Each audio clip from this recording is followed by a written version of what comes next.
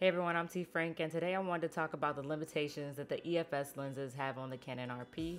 I've seen a few videos talking about this with the Canon EOS R, but I haven't seen many videos on the RP, and I briefly mentioned it in one of my videos, so I wanted to address this in my non-technical way so that you're well informed before you purchase the RP.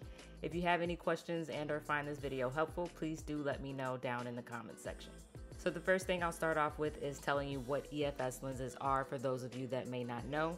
EFS lenses are specifically made for crop sensor cameras such as the SL2, the 80D, the T7i, and the list goes on.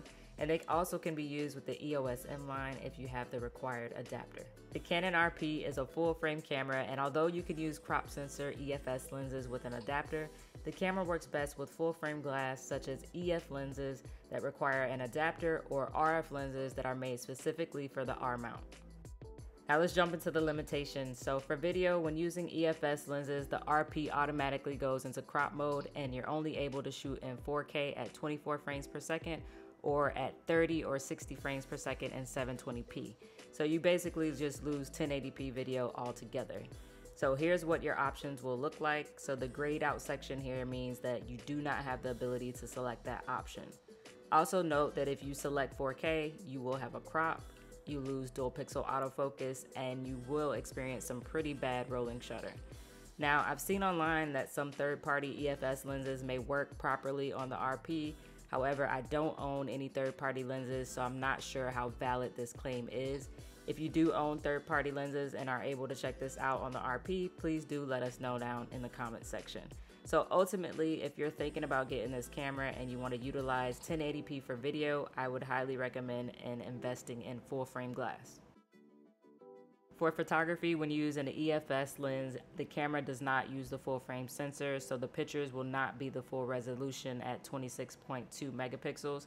From the information that I was able to find online, the resolution will be around 10 or 11 megapixels, and essentially you'll be using a full frame camera but shooting in crop mode.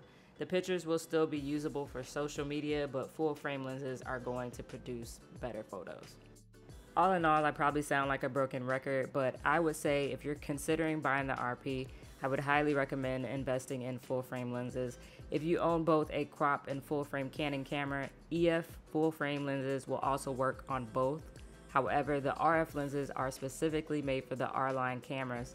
If you're not sure about investing in expensive RF lenses that only work with the R-line, it may be better to go with the EF lenses that will work with both of Canon's crop sensor and full frame cameras.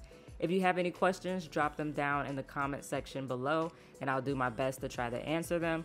And as always, thank you guys so much for taking the time to watch this video. Peace and positive vibes until I catch you guys in my next video.